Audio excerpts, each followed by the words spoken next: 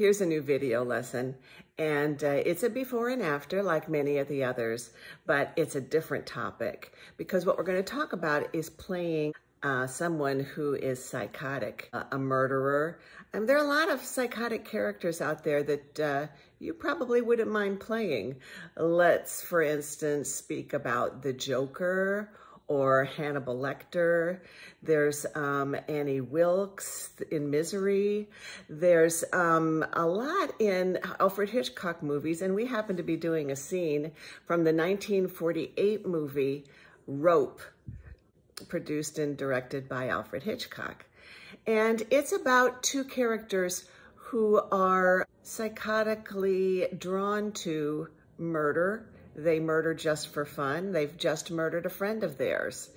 And what we need to do is figure out how their mind works. You know how I always want you to think the thoughts of your character. What made them do this? What was the thing that triggered this? And at first, it took us a while to figure this out. We worked on it for a couple of weeks before I go, something is not working here.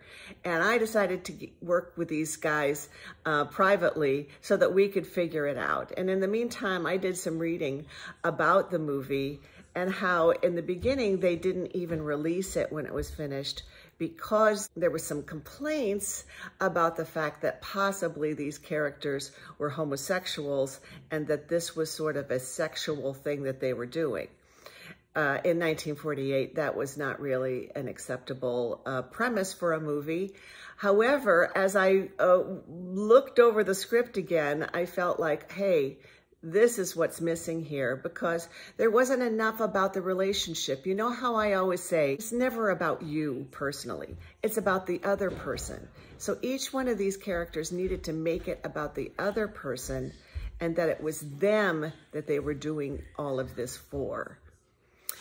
So enjoy this. I hope that you'll make it all the way through the video and go through and watch my coaching of them and even my comments after they've done their performance, because I think you'll learn a lot.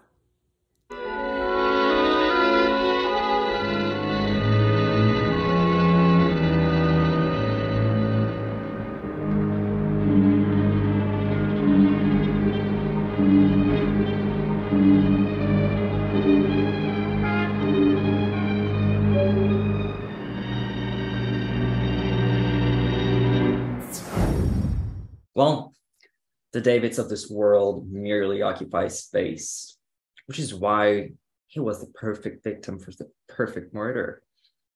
Of course, he was a Harvard undergraduate. That might make a justifiable homicide. He's dead, and we've killed him. But he's still here. In less than 8 hours, he'll be resting gently but firmly at the bottom of the lake.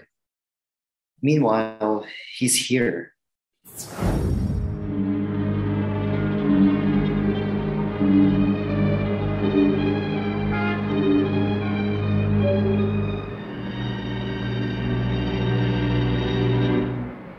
Keep him happy, right? Yeah. But sometimes it's just like, enough is enough. You just killed somebody. Can't you just give it a rest for a second? Because it's all he ever talks about. And now you have this open box. Anybody can come in and open it. Come in and say, are you threatening me? That's kind of hot. Get in his face, your tongue, and enjoy him threatening. Okay? Okay. Do you want me to say it or just like my thoughts? In your thoughts, yeah. I suppose anyone was as good, as bad as any other. You, perhaps. You frightened me. Okay, that's not sexy enough because you're still going, you perhaps, and your voice is going up. Do you feel it, Rohan? Yeah. So just start with you perhaps, and just don't, you don't want to goose it. You're pinching that line in the ass and going, you perhaps, right? You perhaps. You frightened me. Let's say frightened is sexy. You turn me on. You always have. Okay? Both of you like scary stuff, don't you? You frightened me. You always have from that very first day in prep school. You have to gradually get more concerned about that, Ayrton. Oh, yeah? You want to kill me? He's challenging you, and you're normally the challenger. Okay? Okay, yeah. What do you mean by that? You, perhaps. That was kind of fun, choking the life out of that guy. I could choke the life out of you. Okay? And what you need to do is just make the words mean what they mean, right? Maybe I should kill you. You know, you do frighten me. You're scary. You're sexy. You're scary, sexy. Okay? Just make the words mean what they mean. Don't try to act them. Okay? We got to find the sickness, right? So how did you feel about that, Ayrton? Did you feel like you were threatening him? Yeah, I was trying to. I don't know if it was the way. I scare each other. Remember, that's your thing. Yeah. Okay. Because, you know, like there's people that, you know, when they have sex, they try to choke each other and all that, but you can only go so far. So wouldn't it be fun if we just choke somebody else to death? Right. But you still have that play with each other, right? You want me to choke you right now? I'll choke you.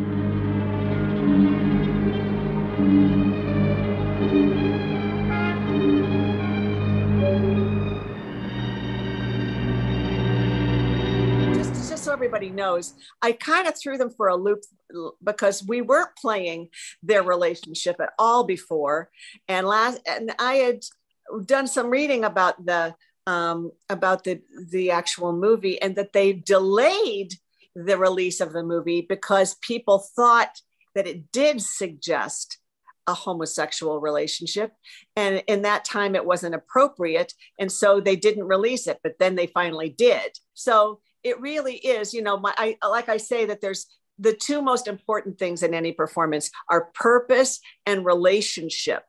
And the relationship is what drives this, because the reason that Rohan's character did it, and he is the one who actually strangles the guy while the other one holds it. He feels terrible about it afterwards, but he did it because of his relationship, and that his boyfriend got a rise out of killing and wanted to do it and wanted to see him do it. So that's what this scene is really about. Okay, let's do it again.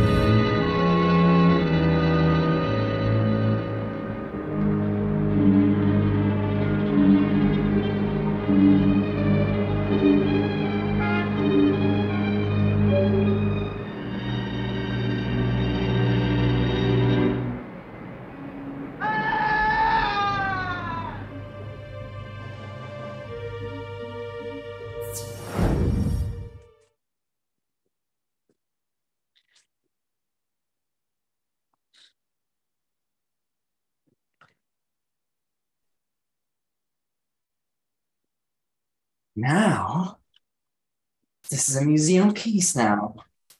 We really should preserve it for posterity. Except it's such good crystal. I hate to break up the set. Out of this, David Cantley had his last drink. Should have been ginger ale or even beer. I always thought it was out of character for David to drink anything as corrupt as whiskey. Out of character for him to be murdered too. Yes, wasn't it? Good Americans usually die young on the battlefield, don't they?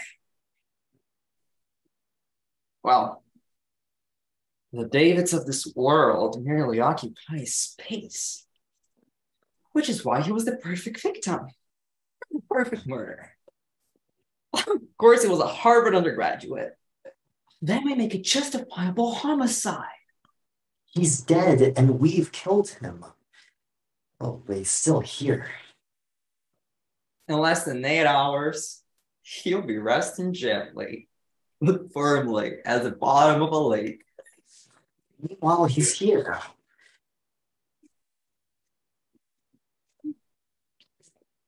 What are you doing? It's not locked. All the better. It's much more dangerous. Anyways, the lock's too old. It won't work. I wish it would. I wish we got out of here. I wish it were somebody else. It's a trifle late for that, don't you think? Who would you have preferred? Kenneth? I don't know. I suppose anyone was as good or as bad as any other. You, perhaps. You frightened me. You always have, from that very first day in prep school. Part of your charm, I suppose. I'm only kidding, Brandon. I obviously can't take it as well as you, so I'm turning on you a little. That's rather foolish, isn't it? Oh, yes, very. May I have a drink now? By all means. This is an occasion. It calls for champagne. Champagne? At the sun of the eye spots. Oh, when did you put it there, Brandon? Just before David arrived. But you knew this would work. Of course. You know I never do anything unless I did it perfectly. I always wished for more artistic talent, you know. I think murder can be an art too. The power to kill can be just as satisfying as the power to create. Philip, do you realize that we've actually done it exactly as we planned? And that a single infinitesimal thing has gone wrong. It was perfect. Yes. An immaculate murder. We've killed for the sake of danger, for the sake of killing. We're alive. Truly and wonderfully alive. Even champagne isn't equal to us. Or is the occasion? I'll take it, though.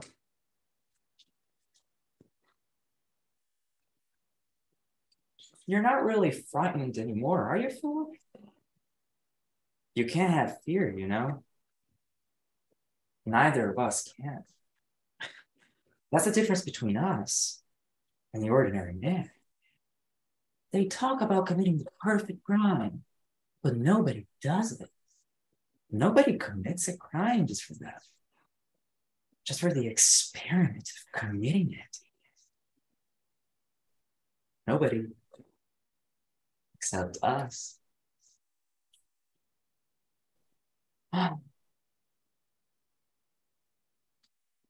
You're not really frightened anymore, are you, Philip? No.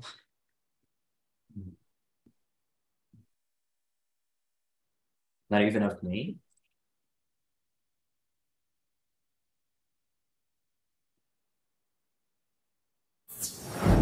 Interesting. That was interesting, wasn't it? Wow. What a big change. I feel kind of disgusted after playing this character every time I do the same. That's good. That's a good thing. I mean, you know, because you come back into yourself. You know, you don't want to be disgusted by the character as you're doing it because you are him. And he's not disgusted by himself. He's proud of himself. He loves what he just did, right? You can't judge your character while you're being him. But you do get to be yourself afterwards, thank God. And you don't need to, like some actors that are doing method acting, they kind of want to keep their character all the time that they're working on that character. And that's not necessary because what you think is what you are, and you can change your thoughts at any moment. You can. And so, you know, before they say action, you don't have to be a murderer. And after they say cut, you don't have to be a murderer. But during those times, between those times, you are, and you do think that way, and you are in this relationship, and you just killed somebody, right? Yeah. And wow, you know, both of you made huge changes since last week. Before we were just doing it about one person didn't want to murder and one did, but we didn't really fill it up with the reasons why you did it. And this time it really had a lot of that undercurrent all the way through, because you did it for each other, right? Good. Excellent work, you guys. Really good job.